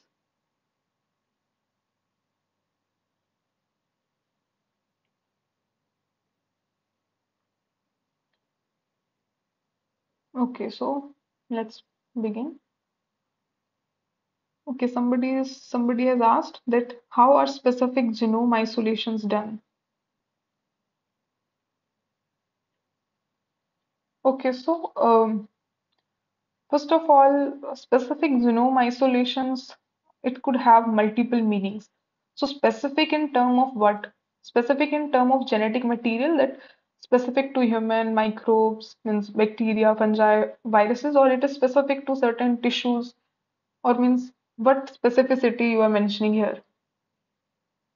Because if you are talking about the specific tissues, then we'll be obtaining sample from specific tissues and then we are isolating the genome from those tissues because there are certain disease which there are certain diseases which have the repression of genes in that particular tissue. So in that case, we can obtain that sample from that tissue by performing tissue biopsy, and then we'll check for the genome, that we can sequence that genome and we can compare it with the normal genome and we can see that what kind of mutations are occurring in that tissue. Whereas if it is in the term of microbes, then in that case you will take the sample which for which there is very least chance of host genome being present in it. So in that case, you will take the sample, then you will uh, perform the next generation sequencing, and then you will. So now, if you have performed the next generation sequencing, you have obtained the sequence. So now that particular sequences which you have obtained will have the host DNA along with the other DNAs as well. You will have the DNA of microbiome, in which there will be bacterial DNA, fungi DNA, or viruses DNA, depending that what kind of organisms that are present in that particular sample. So in that case, what you will do now, you have the sequence. Now, firstly, it depends what kind of sequencing technique you have used. There are certain techniques which sequence only smaller DNA fragments. So now you have only smaller fragments. You have to assemble them to generate a complete genome sequence. So you assemble them, and then after assembly you get an entire genome sequence. So all those genome sequences now you have obtained. Now what you will perform, you will use the bioinformatic methods in which you will be aligning those sequences to the already available genome sequences, and you'll see that to which genome sequence it is giving more hits or more aligned to, more similarity or more identity it is giving. So with that you can see that this particular genome is coming from bacteria or fungi or virus. So in that way, you identify that what is the genome that is present. Okay, it's okay if you can type. Okay, so the students whose mic is not working, they can easily type, and I'll answer to that by reading it. So, so if Mark has another doubt, then you can also type, because means I'm not clear with your question, but if it was in the terms of tissues and microbes, so that I've answered. If you still have the doubt, then you can type it. Okay, so the next question was, are there other oligos like morpholinos used in the similar research? Okay, so as the morpholinos, so they are also binding to the means they can bind to the RNA, and then further they are stopping, or they are means slowing down the translation process. So similarly, like morpholinos, we could also design certain other oligos, but currently I'm not sure about other oligos that are present, but there are other methods which are used to perform gene silencing, such as small interference RNA and micro RNAs. They are being used for silencing the gene for certain RNA fragments. So we can also means design certain oligos which behave like the nucleotide analogs, which can easily bind or interact with the DNA or RNA by having the base. So if we can replicate that thing, if we can design the analogs, then yes, we can generate the morpholino kind of oligos. But as of now, I mean, there is no information regarding the other oligos like morpholinos. But there is information regarding the RNA molecules, which interferes with the gene expression, which silence the gene. So that information is available. Then, okay. So how splicing is different from alternative splicing, and how can alternative splicing directly converts an intron to an exon? Okay, so firstly, let's answer your first question. So how is splicing different from alternative splicing? So when we say splicing, it is a broader term.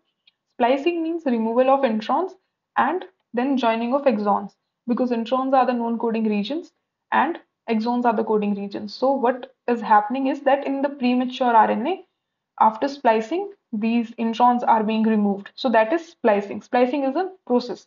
But alternative splicing is it is a category of splicing in which what is happening is that alternative transcripts are being generated.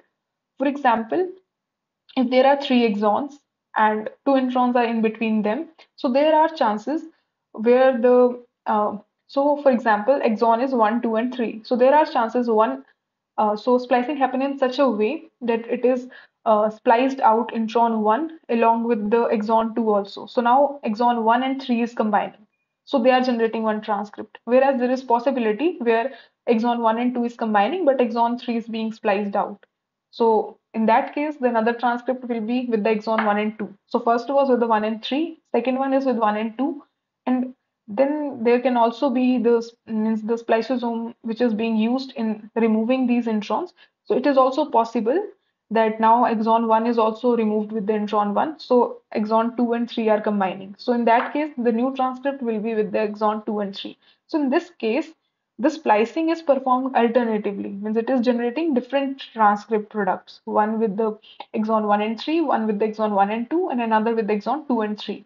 So here I have restricted to only three exons, but in your genes, the exons can be multiple. They could be as long as more than 100 also exons could be present.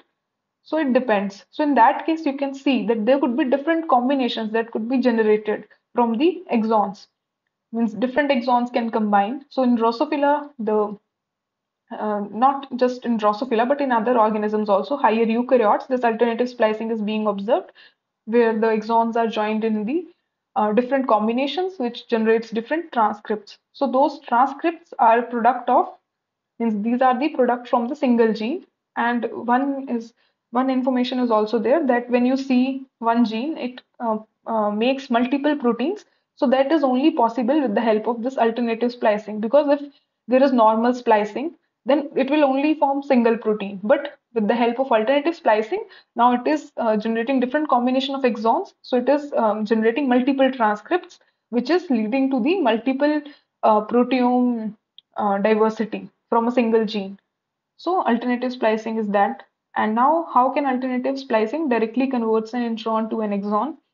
So firstly, alternative splicing is not converting intron to exon. Intron is still intron, but due to issues with the spliceosomal complex or the spliceosomes, which are involved in removing the introns.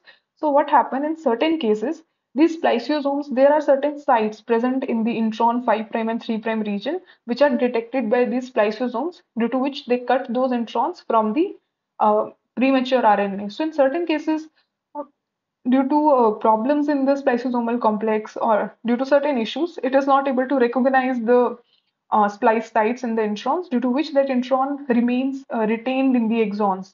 So in that case, that particular intron means already remain retained in between two exons. It is not removed now, but it is not converting to exon.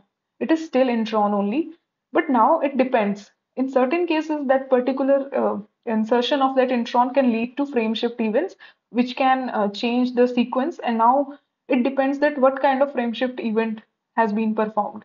That whether it is going to change the amino acid sequence or whether it will lead to the degradation of the protein, means premature degradation of the protein, or whether it will not form the protein. So it depends. But that intron is not named as exon. It is still intron only.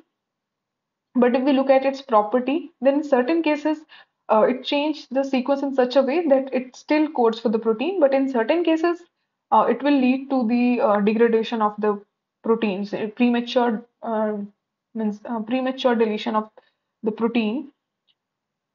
Yeah, so you can say that means intron is not converting to exon, but it is getting retained in between the exons, and it has certain impacts. Means it will not always code. So it is not always exon, because exons are the ones which always code for protein.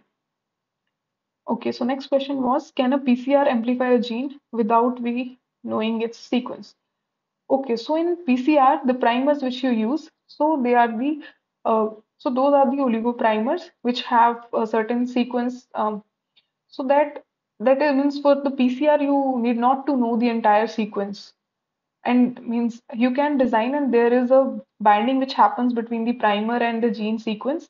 That is means it need not to be completely identical. The sequence of primer need not to be completely identical. There are certain regions that are present in the end of the genes, or there are certain regions in the gene which shows certain repeats. So we can design the primers which has certain repeats or which has certain fragments that are mostly observed in all the genes. So for that, means we design such kind of primers. So we need not to know the sequence of the gene for the PCR.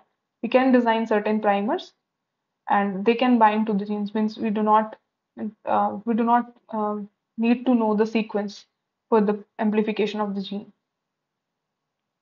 Can the amino acid and carboxyl terminals of the proteins products be changed following alternative splicing? Okay, so yes, alternative splicing can change the carboxy terminals of proteins. For example, if we this alternative splicing can form multiple transcripts. So out of those transcripts, we consider one transcript as a principal isoform. So the transcript and isoforms, these two words are used interchangeably. So transcripts are the RNA products, whereas isoform is the protein product.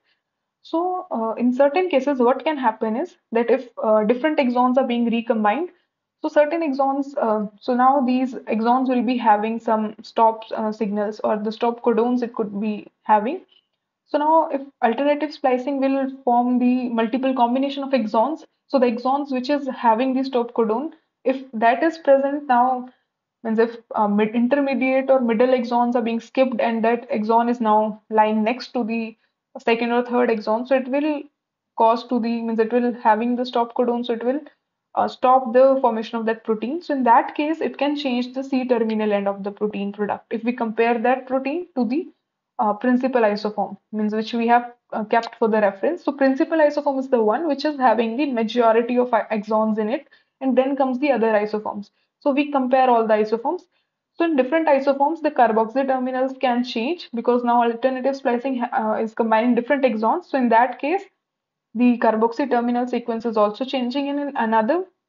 The N terminal sequence can also change because depending on the different, you can say different promoter regions, or there are different start codons, AUGs that are present. So it depends that there could be different choice of the start codons that could be used, and in that way, different means the N terminal can end can also change, whereas C terminal end can also change with the help of this alternative splicing. So yeah, it can lead to the changes at the N terminal and C terminal. Okay, can mixing exons from different genes possible to make different proteins? Okay, so those are known as chimeras, means in which you take different, if you take two different genes and you combine them, so that is known as chimera. But it generally depends that whether it will now code for certain functional protein or not, because it will change the sequence. So it entirely depends. But if we talk about the splicing, or if we talk about the natural proteins that are present in our body, so in that case, exons from two different genes, they do not recombine. But experimentally, if we want to obtain, then yeah, we can obtain that. We can. So those things, those proteins are known as chimeric proteins, in which so exons are nothing but those are the fragments of DNA only. So in chimeric proteins, what we does is we take the different fragments from different genes. Uh, so in that case, different exons are taken from two different proteins and they are combined to generate some new protein that is known as chimeric protein. So it is possible in experimentally, but not in our biological tissues. So are morpholinos considered as polymers, or they are oligos containing DNA or DNA backbone? Okay, so morpholinos are, first of all, they are 25 uh, subunits long. They can be 18 to 25 subunits long. The term oligos is used because they are means they are, you can say, building block is the oligomeric, because it is having morpholine ring, then it is having base, then uh, the two morpholine ring and the base, they are attached to two, means two units are being attached with the help of that phosphoroamidate bond. So in that case, it is a oligomeric molecule which is having the oligomeric subunit. So that subunit is oligomeric. That's why it got its name oligo, but it is a polymer because there are multiple oligos that are being connected. So it is made up of about 18 to 25 subunits. So it is a polymer like DNA, but it is not long polymer, it is a short polymer. Okay, can it spread or attach freely in the cytoplasm or in nucleus? Okay, so I don't know why I'm sensing that you are kind of asking the questions which are given in your this assignment for the week 2, because in that I have read certain questions. Okay, so one thing I can give you one hint that these morpholinos, why they are used, they are providing us with the better advantage as compared to the other agents, because the morpholinos, although they are analogs to DNA, but still they are non-biological molecules due to which our cells are not able to recognize them as the foreign molecules. For example, if you think about the viral DNA or viral RNA, if they enter our body and they attach to our RNA or DNA, so our body is able to recognize them and degrade them. But this is the advantage with the morpholinos. They act as non-biological molecules due to which our body is not able to recognize them. Our body thinks that it is the normal molecule that is binding. So in that case, it can easily travel. That's why it is being used. That's why, means that is the main principle. That's why the morpholinos were selected. So I think you can now use this hint to know that, means you can use this hint to answer the question, that morphology knows they are the free bodies, they are not attacked by our cells or anything, and that's why they provide advantage. So now you can think what could be the right answer. Okay, so are there any doubts? If there are no further doubts, then I'll end the session. I hope your doubts are cleared, which you have, the questions you have asked, I hope they are cleared.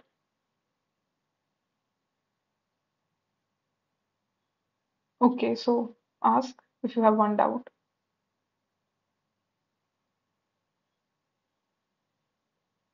Yeah, it's okay. So the people who want to means log off, or who want to means go, so they can go, and if somebody has doubt, then they can stay. I have no issue. I can answer to your doubts. It's completely fine.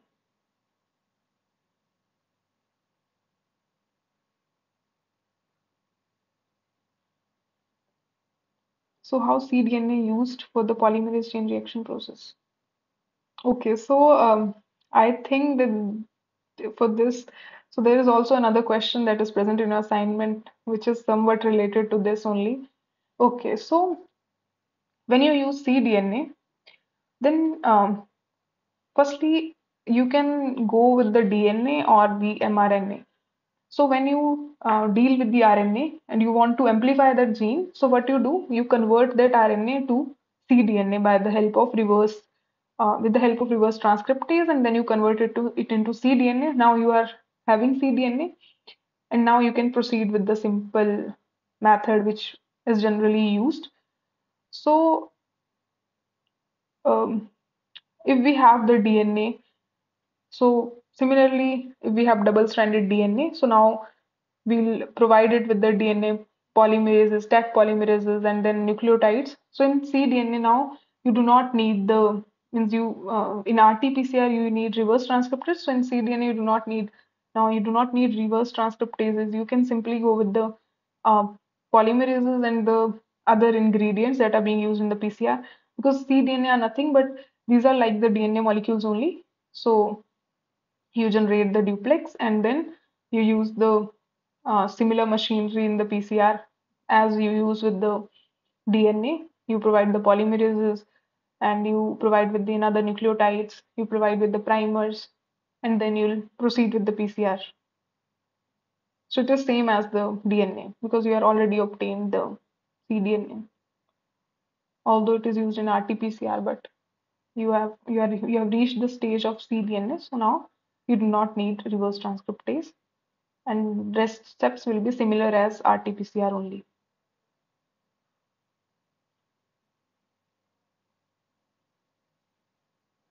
Okay, so if there are no further doubts, then I'll end the session. Yeah, it's right. So if you have cDNA, then you do not need reverse transcription, because reverse transcription is generally done to convert the mRNA to cDNA. So now if you have cDNA, so you do not need reverse transcription step, right?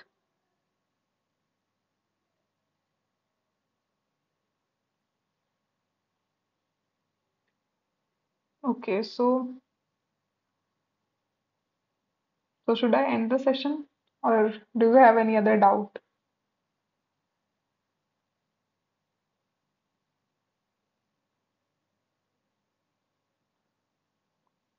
Okay, thank you so much. So I'll end the session and see you in the next session. And we'll also discuss few problems that will be means given in the assignment 2 in the week 2. So if there will be certain problems which will be difficult, then we'll discuss in the next session. And next session, I'll try to incorporate new MCQs so that repetitions doesn't happen. Okay, so I'm ending the session. Thank you so much.